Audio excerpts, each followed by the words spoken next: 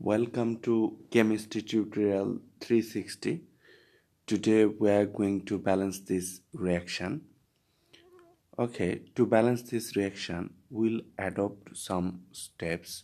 However, to balance this reaction, let me do a table like this. Okay, in the second step, I will write down the number of atoms from both sides. Here we have one copper.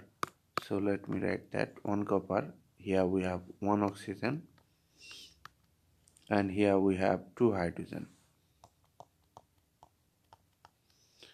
On the right hand side, we have here one copper. Here we have two hydrogen, and here we have one oxygen. So here we have one copper, so copper is balanced. Here we have one oxygen, so oxygen is balanced. Here we have two hydrogen, so hydrogen is balanced, right? So this equation is balanced. Okay, let me show you the second way to balance this reaction. I think this second way also will help you to balance this equation quickly, right?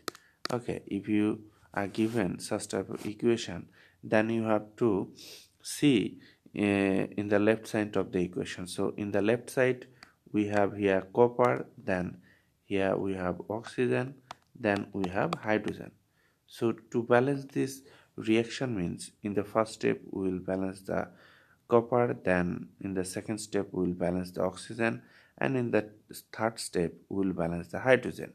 So let me balance. In the first step I will balance the copper, right? So copper, so here one copper, so copper is balanced. So after balancing the copper, I am getting this equation, right? I am getting this equation. Now I will balance the oxygen, right? So in steps 2 I will balance the number of oxygen. So here we have one oxygen. So after balance the oxygen, I am getting this equation, right? Now I will balance the hydrogen, right? So in the third step I will balance the hydrogen. So here we have two hydrogen, and here we have two hydrogen. So after balancing hydrogen, I am getting this equation. Okay, so this equation.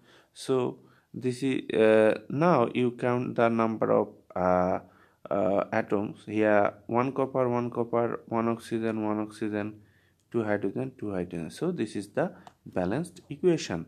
Thus you can balance many equations. Thank you for viewing this video. Be well.